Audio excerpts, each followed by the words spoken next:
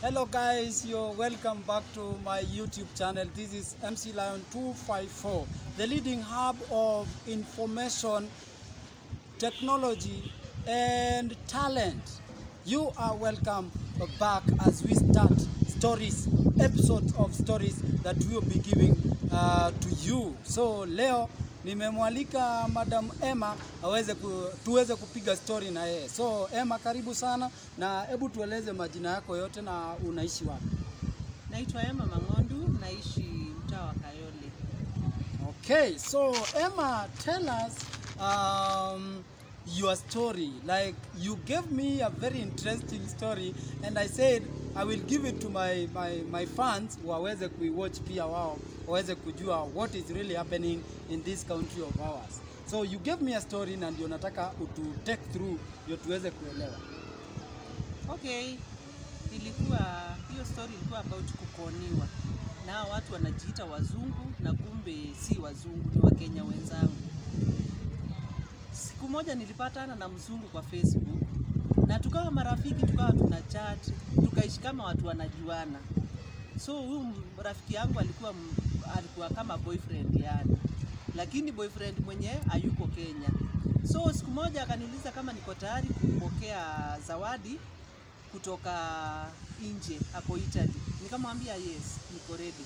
Akaniambia sawa, nakuwekea chains, nakuwekea dhahabu, nakuwekea dollars. So akaniwekea vitu mob, viatu, vibeti na sikapandishwa ndege. Kwa kweli akapiga picha mpaka nikaona, akapiga mpaka akiwa airport. Kidogo. Ulikuwa umejuana na yeye kwa muda unatoshanaje? Ilikuwa like 2 weeks. Haikuwa imekaa sana. 2 weeks. Yes. Okay. Sawa, endelea. So kukua na ile mentality ya naenda kuomoka. Ikanifurahisha sana na nikawa tayari kuomoka na nikatumiwa hizo dollars.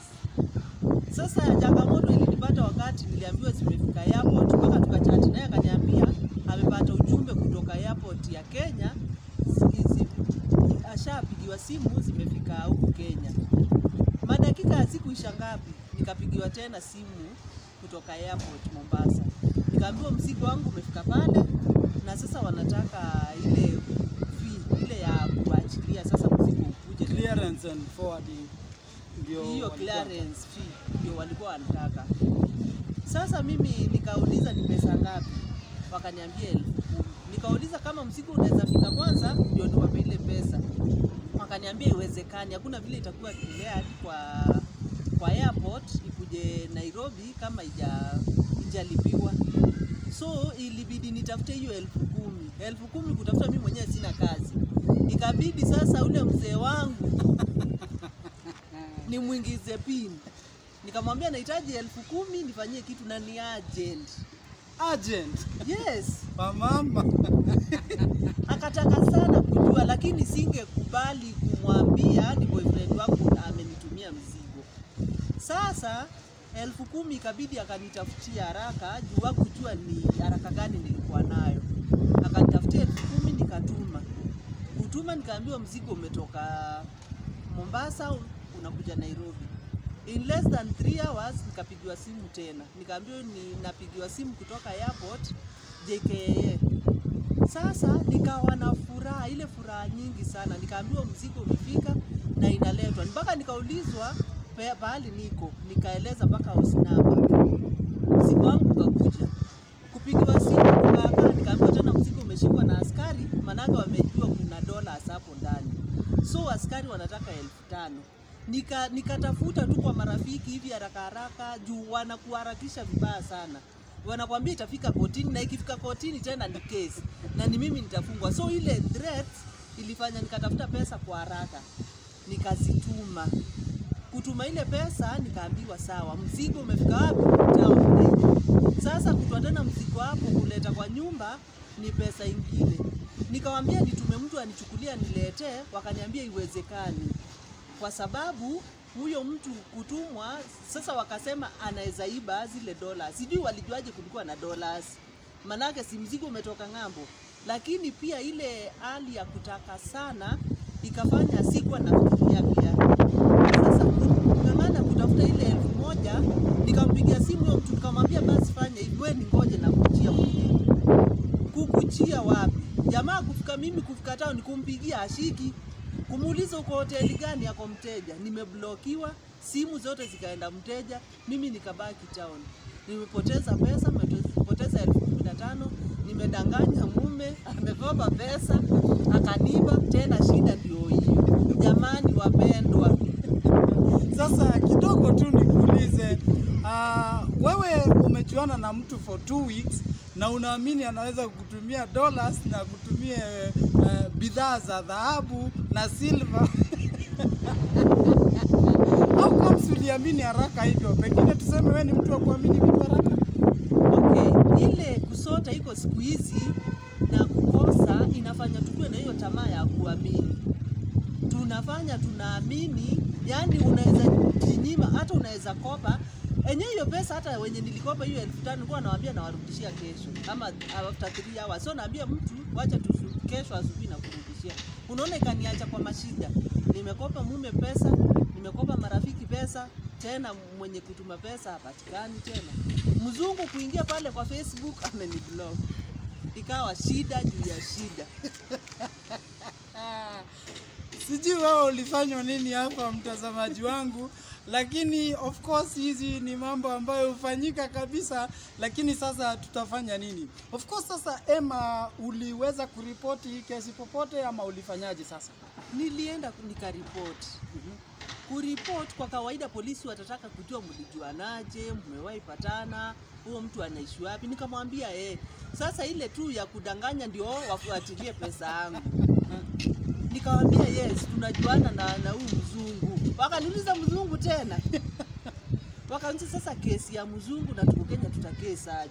Na ile majina ukituma M-Pesa yako analeta majina ya mzungu. Ilikuja Wafula. So polisi walikumaliziaje? Sasa polisi wakataka kujua sana huyu mtu anaishi wapi. Mimi nikamwambia sijui. Ninachojua mzigo wangu umepotea na pesa yangu imepotea. So nikajaribu kueleza, wakaniambia hapana dada, umeibiwa. Sasa nikabaki sina option juu ikifika hapo polisi pia wawezi wakakusaidia. Umeshaibiwa na mtu mwenye hata umjui. Majina uyajui.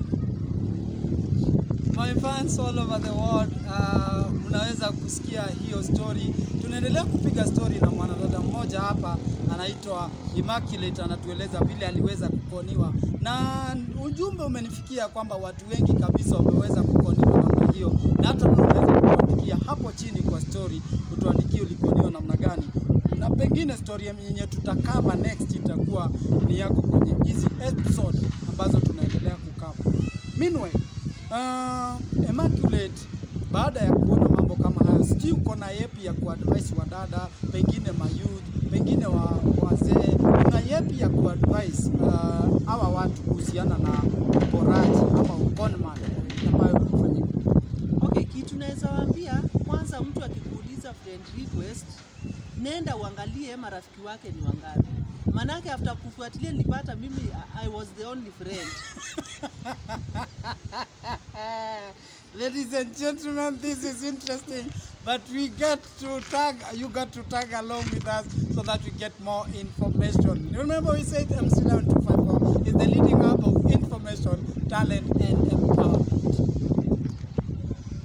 Ufuatilie huyo mtu. Yes, ufuatilie huyo mtu, kwanza uangalie hata hao marafiki wake ni wa kizungu ama ni marafiki wa Kiafrika. Juu mtu anakuambia ni mzungu lakini marafiki wote ni watu wa Kenya, watu weusi, hakuna hata kamzungu kamoja jamani, hata kamoja.